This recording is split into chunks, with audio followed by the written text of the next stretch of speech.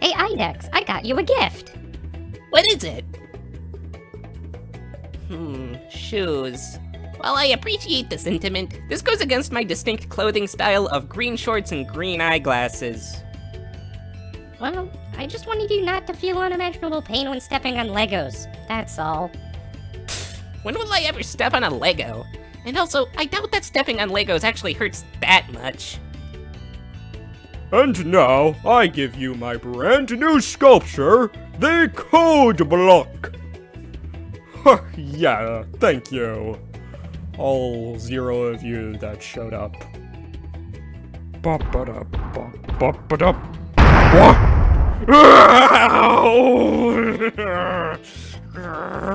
I'm gonna pop you, you stupid blueberry! Uh-oh. See? Also, stepping on Legos is actually classified as a war crime in some countries. Hey everyone, this video is about Algol. No, I'm not talking about that one star, which is apparently also referred to as the Demon Star. I'm talking about the programming language. The Algorithmic Language, shortened to Algol, was developed by European and American computer scientists in 1958 at a university known as... oh man. Eidgenössische Technische Hochschule Zürich. I tried. Algol's noteworthy for being the ancestor to most programming languages used today. Algol eventually influenced C, which itself influenced C++, Java, Python, and Garbage. And many, many others. Now you may be asking, What's so special about Algol that would make it so influential? I mean, nobody seems to use it anymore. well, what if I told you that Algol was the first language to introduce a feature that would go on to be used in almost all Algol-like languages, and even some non-Algol-like languages? The block statement. In C, for example, when you want an if statement or a loop or a function to take up several lines, you place that code within curly braces. Using this, you can group statements together into a single block. In Algol, instead of being represented by curly brackets, these blocks are represented by begin and end.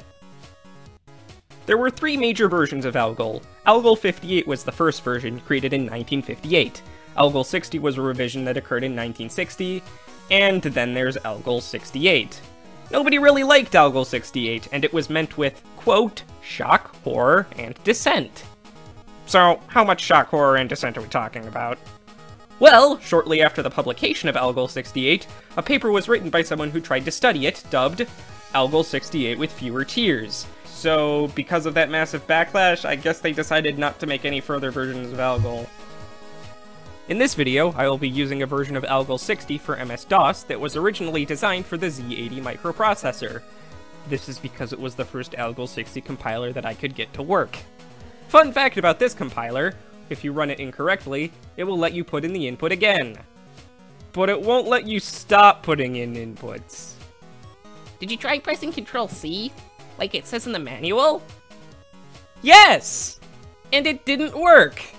But, assuming the compiling is formatted correctly, it generates a runnable file from the Algol code, which can be fed into the Algol runner. Yay.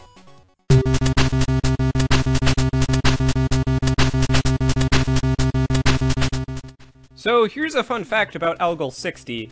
It doesn't have standardized I/O functionality.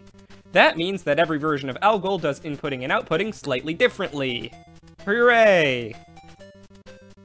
That means, if you try to compile Algol code for one implementation into another implementation, it will probably break. So Algol programmers must rewrite whole swaths of code in order for their programs to work on other machines. Algol programmers must suffer. Go away, obfuscate. But, nevertheless, here's the Hello World program in this version of Algol. It has a single block containing the whole program, which is just the function call that prints out Hello World. So, that's nice, but what does that one argument mean? No idea! But if it's anything other than 1, it doesn't work. Yeah, I have no clue what this is for. Also, standard Algol keywords like begin and end must be capitalized, while everything else must be lowercase. And if you don't like that, you can put everything in uppercase. But the keywords need to be in single quotes. That hurts my eyes, so I won't be doing it. So yeah, this is a Hello World program. Nothing special about it, really.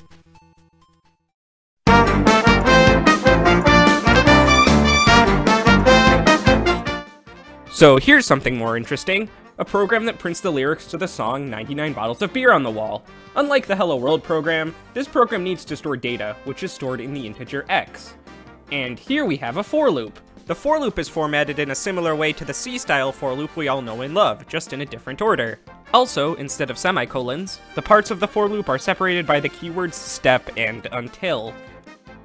X starts at the value 99, and it has -1 added to it on each step through the loop, until it hits 1. Inside of the for loop is a block statement, which prints the verse of the song corresponding to whatever X is. Now in this version of Algol, the text procedure is only used for printing, you guessed it, text. To print integers, you must use write. And so we use write to print the value of X. Also, this *n is actually the Algol way of writing the new line character, so it prints new lines after every line of the song.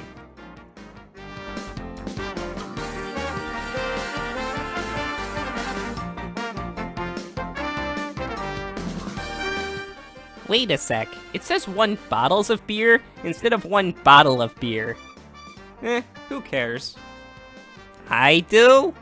Well, I really don't.